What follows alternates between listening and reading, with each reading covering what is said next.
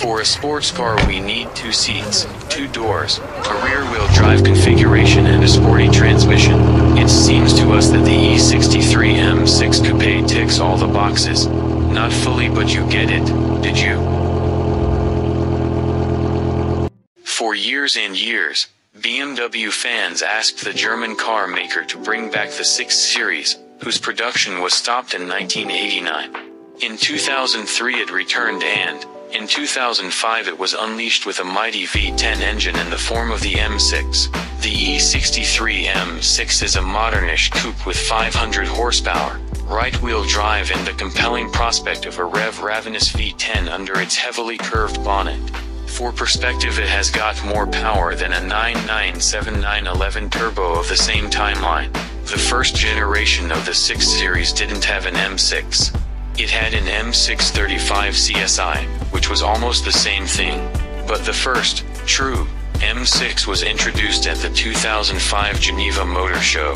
It was more than an upgraded version of a 6 Series. It was almost a completely different car. It shared some parts with the less powered versions, but most of it was different. For starters, the roof was made out of carbon fiber to lower the center of gravity.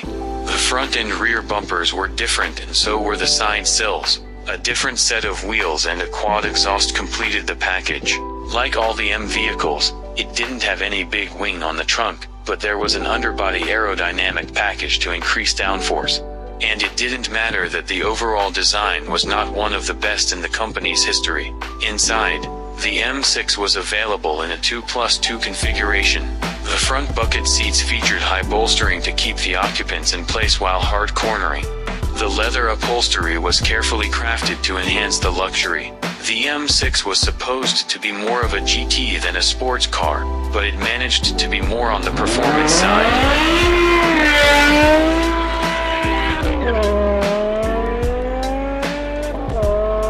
The technology inside was at the top level.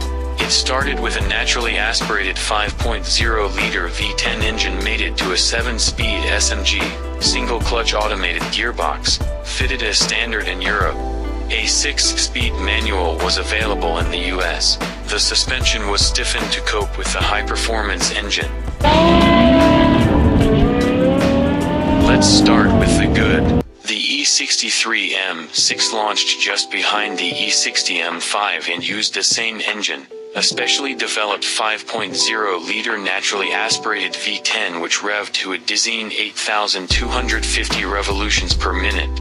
Officially, the DECA pod layout was inspired by the configuration of that era's Formula One engines, although regulations had changed to a V8 for 2006 when BMW bought Sauber. But it was also undoubtedly chosen to keep up with Audi Sport's switch to its own Lambo-derived 5.2-liter V10. At 1,785 kilograms, the M6 was slightly lighter than the saloon thanks in part to a carbon fiber roof, and at the time it was launched it was the fastest road-going BMW of all time.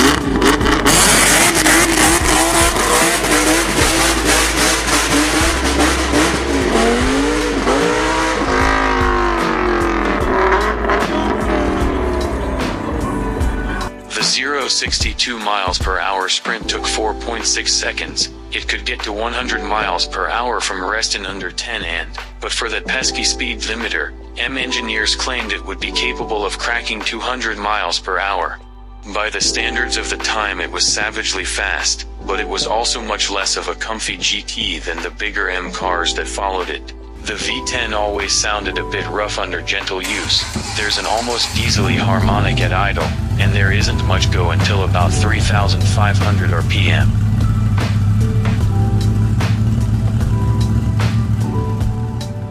The gearbox is one of the automated single-clutch SMG units that blighted a generation of performance BMWs, with sometimes lunge-prone reactions and a distinct pause between ratios.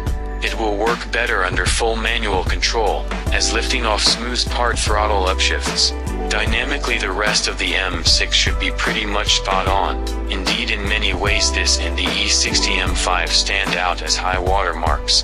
The steering is close to perfection in terms of both weighting and feedback, giving a sense of connection to the front axle that M's electrically assisted racks just can't match. The chassis balance is similarly finely judged, with the engine's limited lowdown torque and ultra-fine throttle response, allowing you to pretty much add 1 horse at a time. The M6 stays remarkably friendly as the rear starts to run out of grip.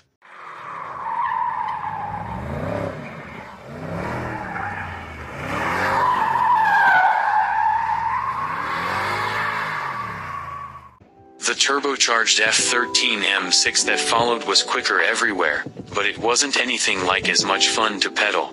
But the rest of the 6 Series hasn't aged quite as well. Time has turned Chris Bangle's design a bit blobby and melted. It's a personal take, but I think the E60 now looks far better. Everyday running costs will be wince-inducing. Even brimming the 70-liter tank is unlikely to give more than 250 miles of real-world range, and harder use will see the needle sagging in real time. Some good news is that it is impossible to see worse than 7 miles per gallon displayed on the trip computer, but that's only because this is the lowest value it can show. Service intervals are just 9,000 miles, and the V10 has expensive tastes in both oil and spark plugs. A hard-driven M6 will also devour tires and snack on brakes. But it is the potential for out-of-routine costs that turn truly scary, both in terms of known risks but also the complicated powertrain's ability to throw huge bills out of left field. The S85 V10 can suffer from rod bearing failure, normally the result of engines being thrashed from cold, and oil starvation can also lead to spun big end bearings, which will likely destroy the engine. But while the engine's meltdowns are maybes, the ability of the SMG to drop pound bombs is pretty much a given. Early cars, like this one, can suffer from premature pump failure, clutches wear quickly under harder use, and the transmission can throw judders and vibration from worn bushes and bearings. The feared red cog dashboard light is almost always a sign things are about to turn seriously spendy. When new BMW charged a substantial premium for the M6 over the M5, this car had a pre-options list price of £81,760 at the same time as the saloon was just £63,495 only. That made the coupe considerably rarer than the saloon, but these days there is no difference in values for cars of similar age and mileage. So what do you think? The E63 M6 can be called a BMW sports car?